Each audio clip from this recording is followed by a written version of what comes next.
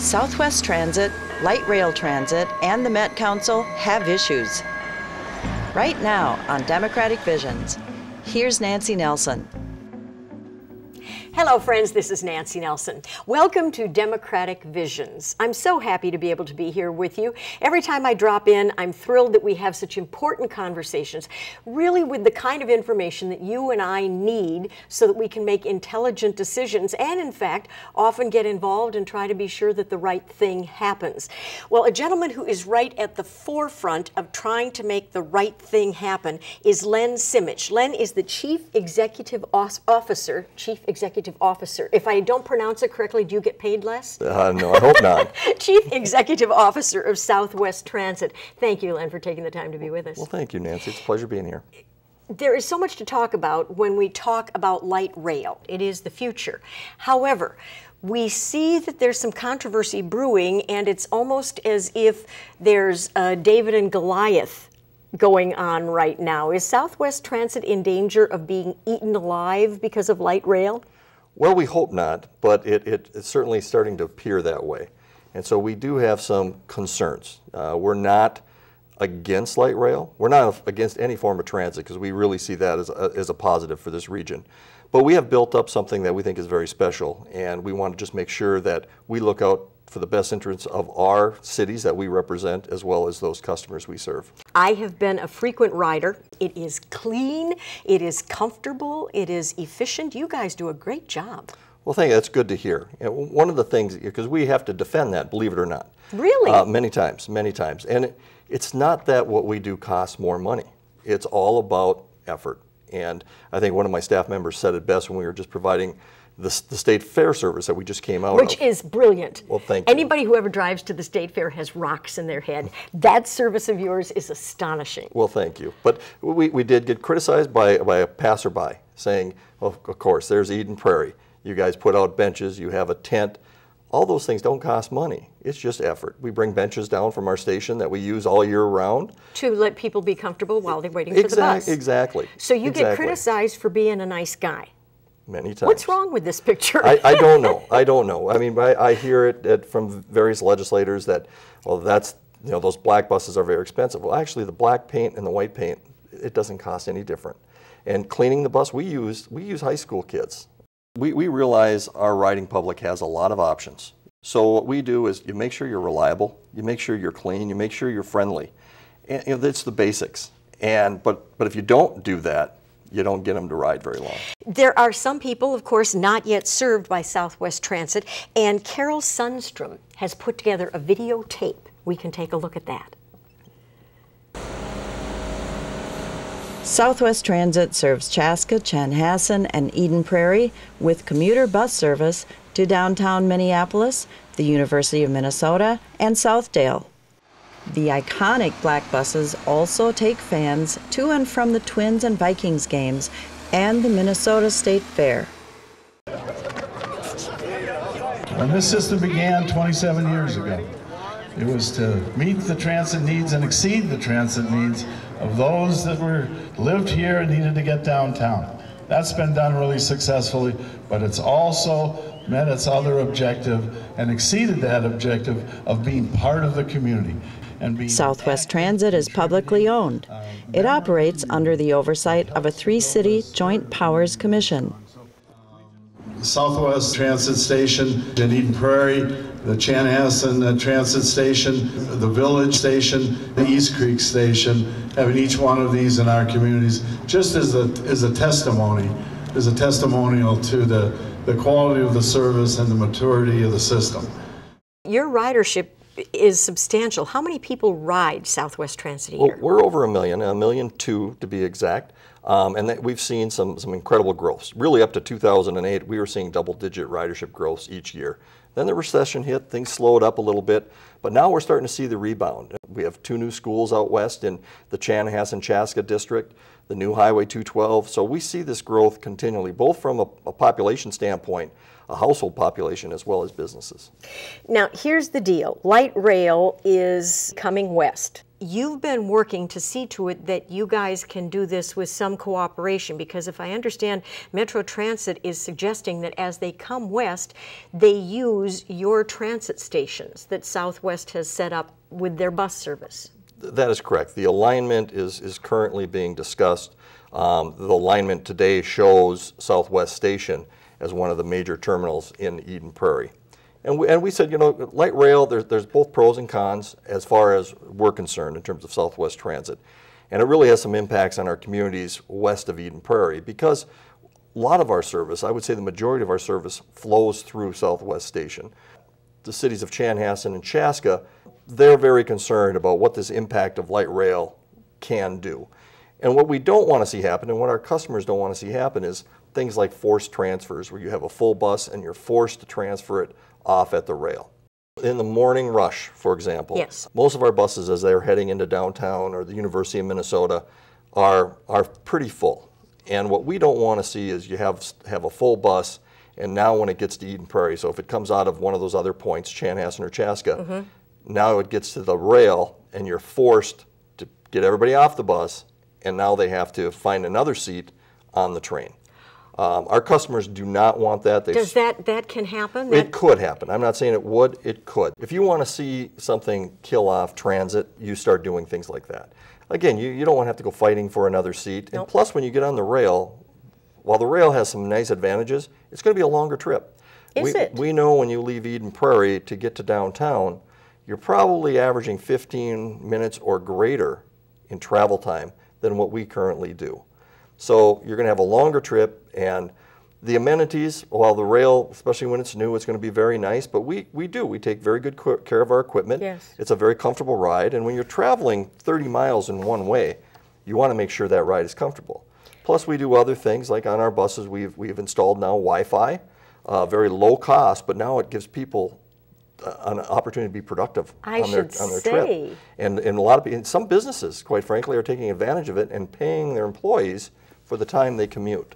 We did a survey, and over 80% of our customers said if they had, and we didn't even talk about time differential. We just said if you had the choice between the two, 80% said they're staying with us without knowing anything else. Well, and of course that simply speaks to the fact that you've taken such good care of them, which has been my experience when I have ridden Southwest Transit.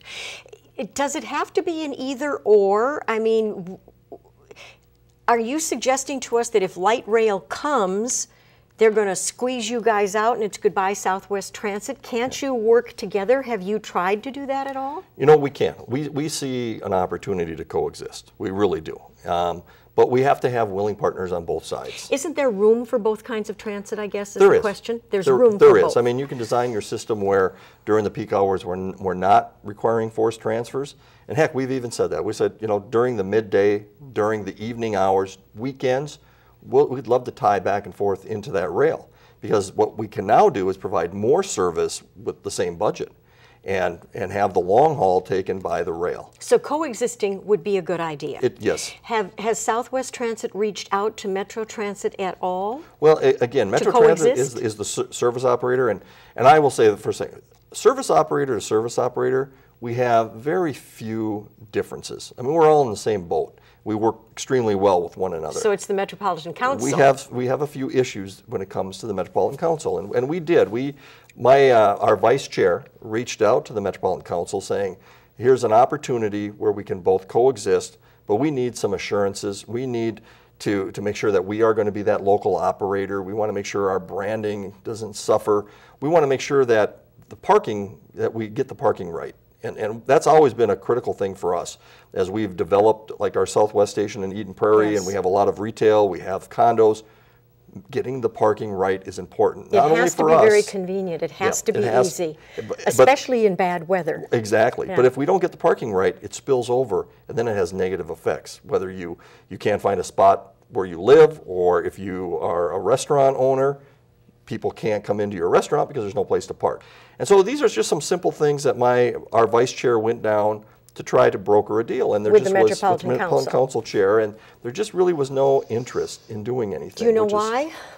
I have my ideas why, but would I be putting words in your mouth if I suggested the Met Council sees what they're doing as so big that they can pretty much dictate all of the rules? That and control. Right now, our system is controlled locally. We have a 7-member board, elected officials from all 3 cities that make up Southwest Transit. We have a rider committee, which is made up of all riders, and anybody who rides can be on this committee. And we bring service plans, marketing ideas, all sorts of things through the rider committee.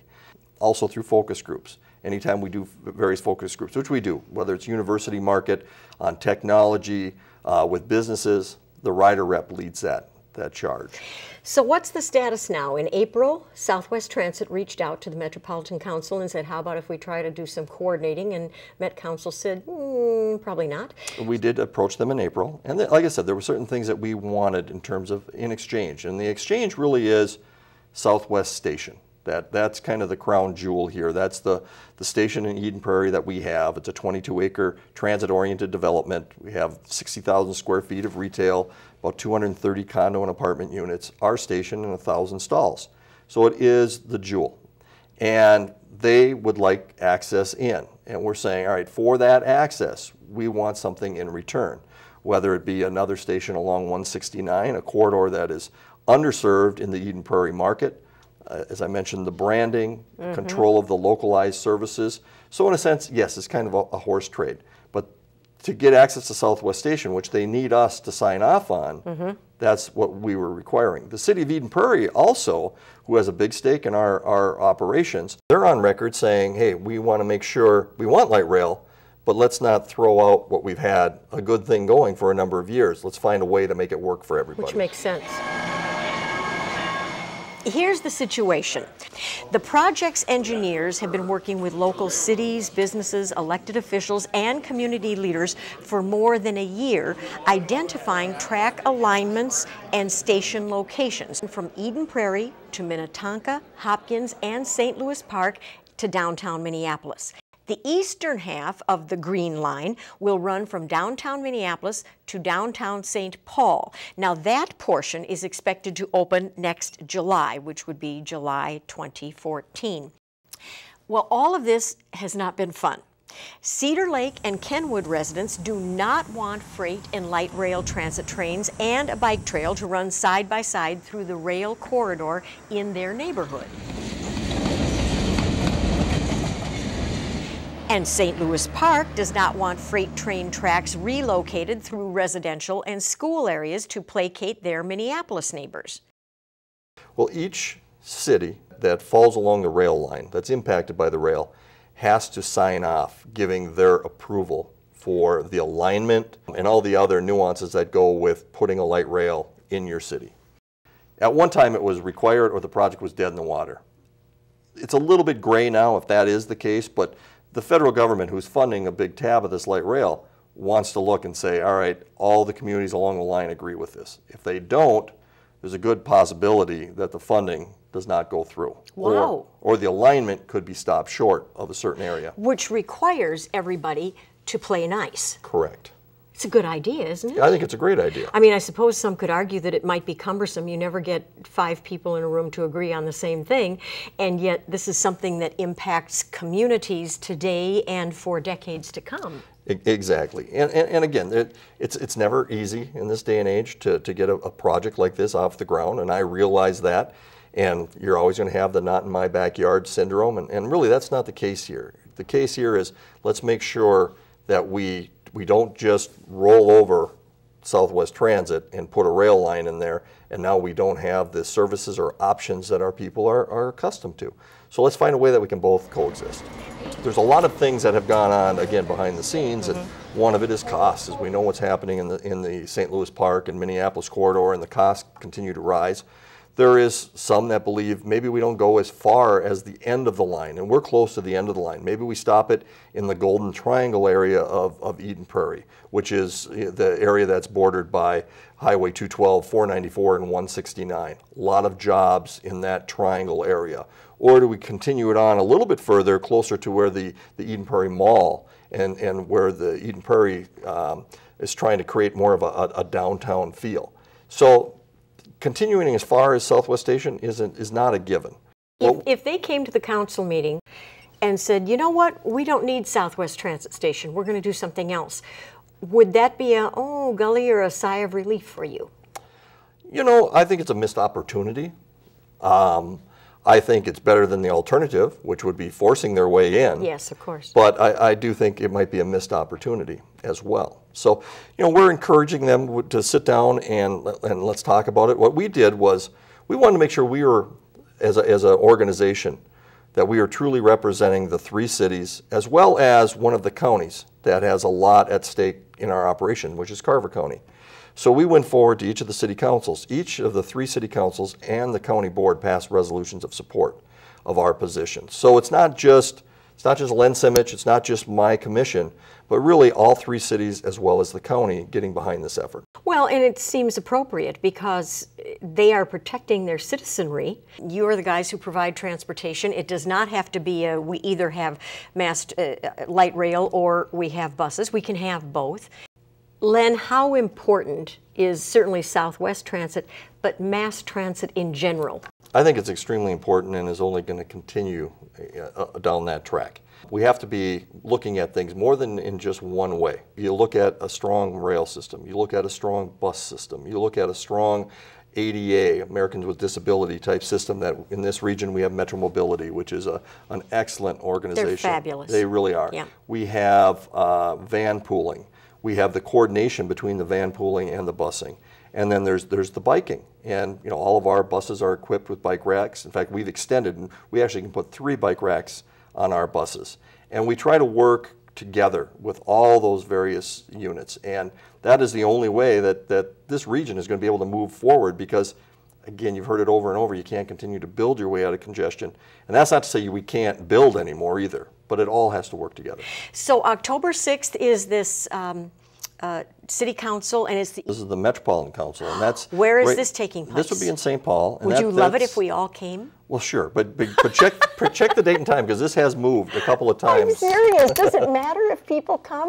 These are all public meetings. Yeah, but does it matter if people come? I mean, does it matter at this point or not if people come and say, listen, I ride the bus, and yeah, I want light rail, but you leave my bus alone. Does that matter at this point? I would like to say it does. Yeah? I don't know if it does, but I would like to. I'd hope it does. I'll sum it up with one of my board members who actually has spoken out on this issue many times.